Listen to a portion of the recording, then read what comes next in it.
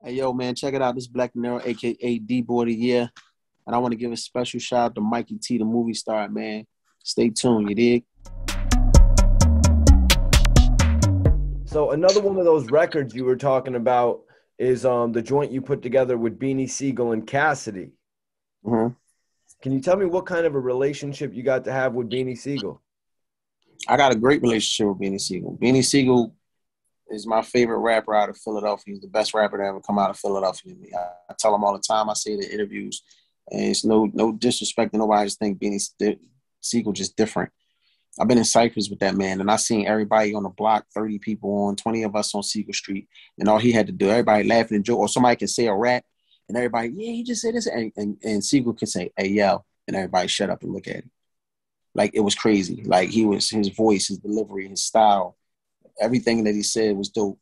So, I already had a relationship with him, since I used to pull up on Siegel, man, and sip juice together, and every day I was out South Philly, so I would always go over there and see Siegel. And when Meek was on house arrest, I used to go over there and see Meek every day almost when he was on house arrest because I stayed out South Philly a lot.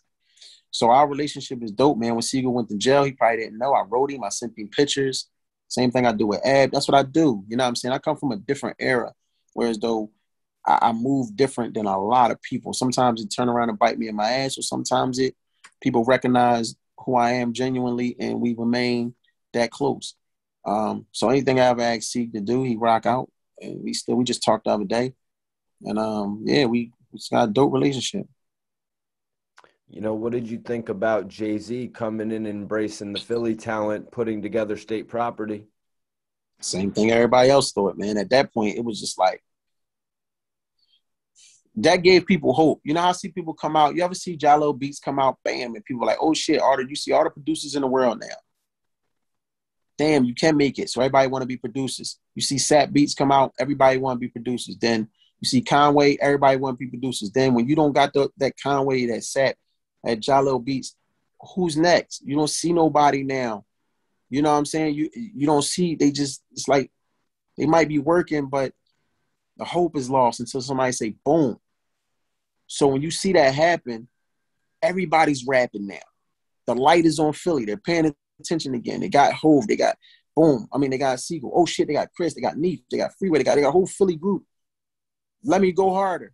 So that happens every once in a while. You know what I'm saying? Where somebody that spark because somebody on a higher level come through and embrace somebody from your city, and it just make you go harder. So that was a dope era. I was young during that era, so you know what I mean? I was out there with it. Yeah. And you went on to work with those guys, you know? Yeah. So when did you get the opportunity to meet Cassidy? Was it before he blew up? Yeah, I knew Cassidy. Me and Cassidy from the same neighborhood.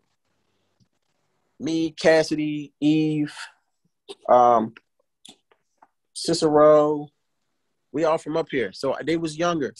You know, they was younger than me. So I used to see Cassidy a lot, you know?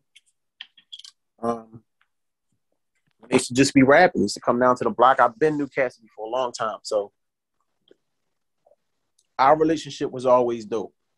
And on that note, with Cassidy, the reason why I was so tight with him, even when he would go through his moments where people wasn't fucking with him or try to put rocks in his pocket while he going downhill, I never did that. I never traded on him. And I used to hear people saying, you still messing with this nut ass nigga, you doing this, you doing that, because I never did that because I don't base my relationship off of other people's relationships. So whatever y'all got going on, I don't intervene with that. You know what I'm saying? Cassidy was the type of guy that whenever I called, he picked up the phone, and he was way bigger than me on the rap scene at that point. And he was on a set of Hotel one time, and I called him, and I didn't even know that. And I called, he picked the phone up. And he's like, "Yo, Black, I gotta call you back. I'm on a set of Hotel. I'm about to do this record with R. Kelly." And you know, for somebody to do that, you know what I'm saying? Somebody to pick up a phone when you on set, and this is when R. Kelly was R. Kelly. They doing a Hotel video, you know what I'm saying? So for him to pick up that phone like that, it just made me say like, yo, this dude, whenever I pick up the phone and say, I'm coming to New York, I'm coming here, I'm coming there, he would always answer the phone. And when I get there, he would always show up and introduce me to people, shoot the song, do the song, shoot the video, put me on his remixes. Man, he would do whatever he had to do. He even put me in my name in the song when he was going. Him and Meek was having a little rap situation. How did you feel about Cassidy mentioning you during the Meek Mill beef? I didn't feel nothing at all. I knew, it's when you battling, man, people gonna say what they gonna say. You know what I'm saying? I'm not a sensitive dude, so a lot of people get sensitive to certain things. It didn't matter to me. I'm cool with both of them because behind closed doors, I was talking to both of them on the phone anyway when the shit was going on. You know what I'm saying? So, I mean, it was just, I was shocked. He didn't tell me he was going to do it. It just happened. And, I was listening to everybody else and it happened. Like, you don't know when that type of shit going to happen. Like, when I said your name, when I said earn a name in the joint, I don't, you know what I'm saying? People don't know. You just be thinking, you be in your zone. He probably was in his zone and he just said it. I don't think Meek took it no type way because I was cool with both of them. Exactly. Like when Drake said A.R. Rab's name and then Ab woke up to all them messages. That's just sort of how it goes. Right. Yep. Especially, with you having the name that you have in Philly as well, of course you're going to get brought up here and there. Mm-hmm. But sometimes. Are you big on battle rap, Black Deniro? Yeah.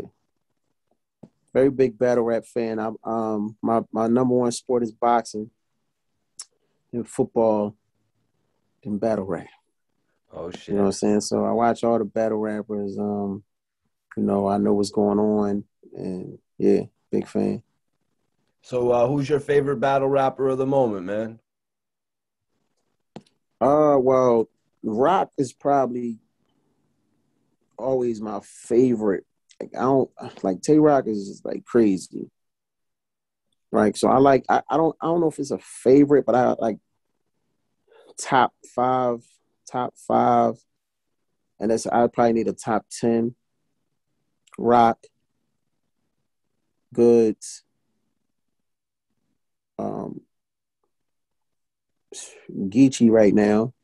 He's lit. Calico.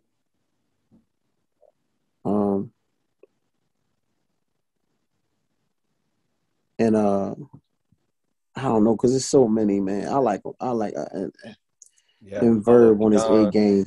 And Verb, yeah, I like Hollow Verb. It's a good joint, man, with so many people, yo.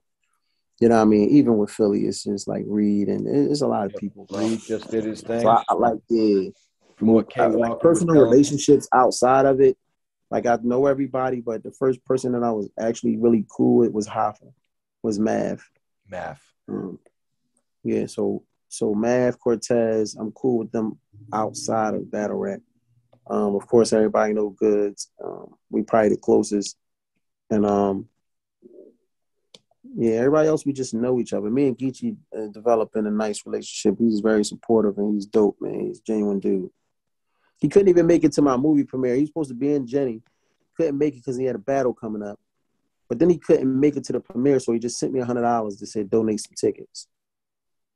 When you do stuff like that, it's like you got somebody that live right around the corner that won't do that shit. So, I want to ask you about Cassidy's return to battle rap, though. I've been big on it. I think he's had a bunch of dope battles, Disaster, Goods, Arsenal, and Hitman Holla. What's been your take on his return to battle rap? I think the one with Hitman was the best one he ever did. Probably was expected to beat Disaster. I think he's learning more about that. That is definitely different because you see he's switching it up now. It's definitely different. I like it, man. Cassidy, he's very competitive. He's super, super duper confident. So, it's hard to stop somebody like Cassidy because because his mouth alone when he's talking, he's not going to let you Cassidy just feels like he's greater than everybody. And there's nothing wrong with that, I guess. So, you know what I mean? I like it, man. He goes in there with that confidence. You don't know what you're going to get out of him at the time, but I don't think he got landslide with nobody. I just think he had to learn the ins and outs to stepping into a new situation, and I think he's just getting better as he goes. You know, what did you think about Cassidy blowing up when he did on that pop sensation? You know, he blew up on the pop charts after coming up really as being, you know, the Bull B. Well, but we knew that was going to happen because Cass was on the radio every day. Like, people called up for like months, and then he got a chance, like, you'd be a winner. It was a battle rap thing Cosmic Academy had, or Pine 89 or whatever. And every night, people had to call to try and take the championship from Cassidy. It didn't happen. Like, everybody, he already had shit on fire. You know, we know things before from your own town before other people know. So in Buffalo, they might be like, Benny the Butcher's coming. But we didn't know he was coming. So he got here. When I used to be in the studio with Norbs and Hoffa, they used to be like, who y'all got here? And I used to be like, we got this kid named Meek Mills. They didn't even know him. And I was like, who y'all got? They like, we got this guy named Vado. I never heard of him. And then as time go on, you know what I'm saying? So it's the same thing with Cass. We already knew he was sick with it. So it was just like a matter of time.